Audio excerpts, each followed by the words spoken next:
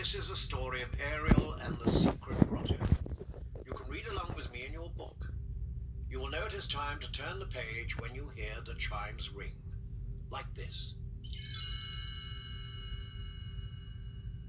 Let's begin now. Once, in the days when the mermaid princess Ariel was still young, and she knew the sun only as a glowing flower glimpsed far away through the vast blue sea, her best friend, Flounder, swam to her palace garden. Psst! Ariel, I found something I think you ought to see. Why? What is it, Flounder? The little fish twirled with excitement. That's just it. I don't know. I've never seen anything like it before. Ariel followed the curious fish. Far away from the palace, a dark shape rose before them. Oh, Flounder, it's a sunken ship. I've always wanted to explore one. She swam to a porthole and peered in. Something silvery glittered back at her. I'm going in. Ariel squeezed through the open porthole. Inside she found a treasure trove of artifacts from the human world. There were clocks and candlesticks, paintings and mirrors, even a china figure that danced when Ariel turned the key. The Little Mermaid darted from treasure to treasure. Isn't this wonderful? What do you suppose it's for? Flounder flipped his fins as she held up a fishhook. Gee, Ariel, that looks sharp. Maybe we shouldn't be in here. What a scaredy fish. There's nothing to worry about. Suddenly, a porthole swung open. Ariel, I have been looking everywhere. How can you learn to sing if you are always missing your lessons? It was Sebastian, the royal court composer.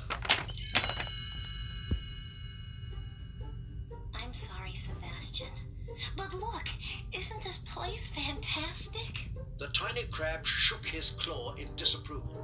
You shouldn't be in here, child. Ships like these from the human world, they are nothing but trouble. But Sebastian, how can something so beautiful be bad? He hopped onto a sea chest. Humans use these ships to sail across the sea. He pointed to the fishhook. And they use these to catch fish. Humans are barbarians.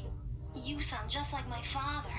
Ariel whirled away and put on a beaded necklace, smiling at her reflection in the mirror. Humans are dangerous. That is why King Triton forbids contact with the human world. And that includes these human things. Flounder came to Ariel's defense. Oh, Sebastian, we were just looking. Don't tell me. Looking leads to wanting, and that leads to trouble. Ariel held up a shiny candlestick. But it must be such a wonderful world to create such wonderful things. If only I were 15, I'd go up to the surface and see for myself. That is nonsense, Ariel. You know that even if you were old enough, you can only go up there once on your 50th birthday. Don't even think such a thought. I'm your teacher. If your father heard you talking like that, I'd be one cracked crab. Sebastian shooed Ariel and Flounder away from the ship. But as she left, Ariel snatched up a jeweled hairpin and hid it in her hands. When Ariel returned to her room, she turned the hairpin over and over. The jewel sent a rainbow of colored lights dancing across the castle walls. I don't see how anyone who makes such beautiful things can be all bad. So in spite of her father's rule, Ariel was determined to learn more about the human world. In the days and weeks that followed, Ariel and Flounder returned again and again to the ship. Ariel, are you sure this is a good idea? Remember what Sebastian said? Oh, Flounder, he's just a worry fish. She picked up a soup bowl and studied it. Oh, look at this. This thingamabob. Why, I'll bet humans wear it on their heads. Flounder laughed. What a funny looking crown that makes. Flounder grew bolder. He explored every nook and cranny of the sunken ship, from the crow's nest at the top of its mast to the very bottom of its hull. This is cool. Ariel opened a chest. It was full of gold coins. Oh, these are pretty. Ariel was delighted by her discovery. Each time Ariel and Flounder visited the ship, Ariel brought one of the treasures out with her. Don't worry, Flounder. No one will find out. Follow me. Ariel led the little fish to a secret grotto, tucked away between a reef and a sea mountain. This place is perfect. I can keep everything here, and no one will ever know. Just you and me. Before long, Flounder and Ariel discovered another shipwreck, and soon they filled the grotto with more curios and oddities from the human world. Isn't this a fabulous collection? Wish I knew what everything was for. The undersea cavern became Ariel's secret retreat, where she wondered and thought and dreamed about what life was like up near the sun. One day, Ariel and Flounder were playing with the treasures in the grotto.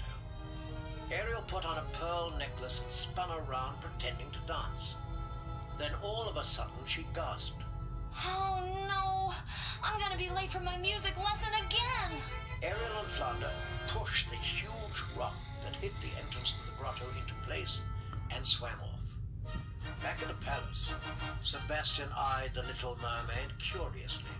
There's something different about you these days, Ariel. You must be imagining things, Sebastian. Listen to my scales. Ah! Sebastian pointed accusingly. Where did you get that necklace? Those don't look like any merpearls I've seen. Ariel smiled. Oh, these?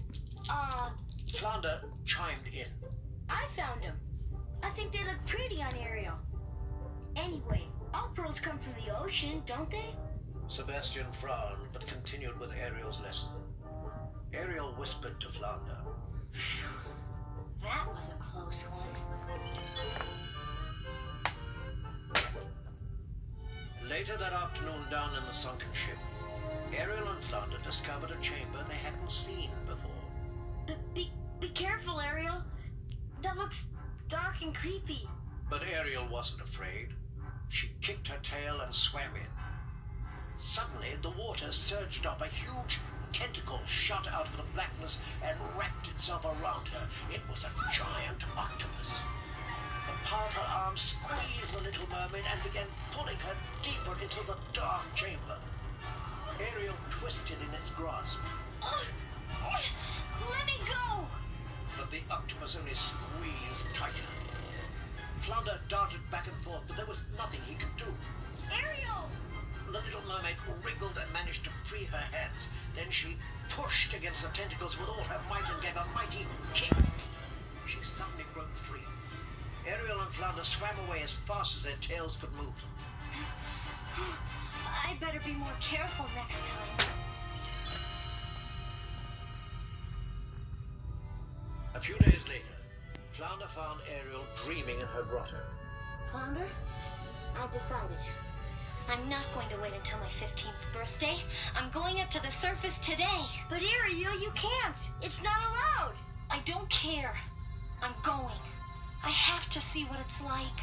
She swam resolutely to the grotto entrance. You don't have to come. Flounder swam after her in alarm. Ariel, it's too dangerous. Come back, please. But it was no use. She sped upward from the ocean bottom all the way to the bright turquoise water just below the waves. The sun had nearly set when Ariel and Flounder broke the surface of the water.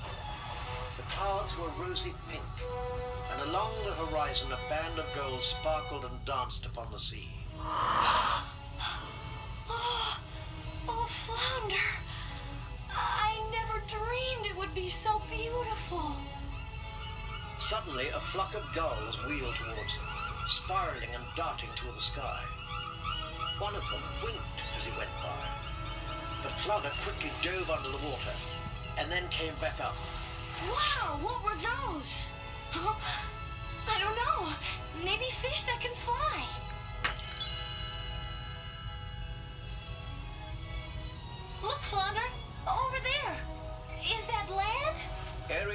and swam just under the surface towards the shore. When they were still a good distance away, she bobbed to the surface again. Oh my gosh, it's a little boat! As she watched, the boat came closer. She would be seen. She ducked back under the water and swam away, but just a little bit. This was her chance to find out more about the human world, and she wasn't going to lose it. A small boy and girl sat in the tiny rowboat, trailing their fingers in the water. Ariel looked up at them from beneath the waves. She was so close. Suddenly there was a splash. Oh no! My dolly! I dropped it! Ariel dove after the doll as it sank through the water. She caught it and hugged it to her. Oh, so this is what humans look like. She spun away from the boat in joy and didn't even notice that the boy had dropped a fishing net into the water. Ariel swam far below the boat, clutching the doll. She was safely out of sight even if the children looked down into the water. The little girl was still upset. I've lost my doll. The boy reached over the side of the boat. Never mind that. I got something. Below the water's surface, Flounder was struggling. Ariel! Ariel, help! Flounder was caught in the net. Ariel didn't know what to do. The boy hauled up the net and the boat began to move away. Ariel let go of the doll and hurtled up toward the boat. But as she drew closer, the boy leaned over the side. Oh, this is just a little guy. He gently slipped Flounder into the water. Back you go, fella. Flounder wiggled his fins faster than ever and swam back to Ariel. His eyes were as big as sand dollars. Did you see that? Oh, Flounder, I was so worried. Ariel hugged her friend. Ariel watched the little boat floating away. She thought about how kind the humans had been to set Flounder free. Suddenly she streaked down through the water, snatched up the doll, and bobbed up to the surface again. I wish I could keep this, but they were so nice. I ought to give it back. But how? I can't let them see me. Need help, sweetie? It was the gull that had winked at her. I can fix it for you. He took the doll in his beak, flew over to the boat, and dropped it into the arms of the little girl. Just then, Sebastian popped to the surface. Ariel, there you are. What are you doing up here, young lady? Oh, your father is gonna bust his skills when he finds out about this. This is terrible. What if a human saw you? You'd wind up on a hook for sure. You two come home with me this minute. Ariel took one last look at the sky, filling her heart with its beauty. All right, Sebastian. We'll come home now. Then, just before they dove under the sea, she winked at Flounder. But I'll be back. The Little Mermaid promised herself this was just the beginning. Ariel knew Sebastian and her father must be wrong about the humans. She had seen for herself how kind they could be. She hoped someday, somehow, she would be part of their world.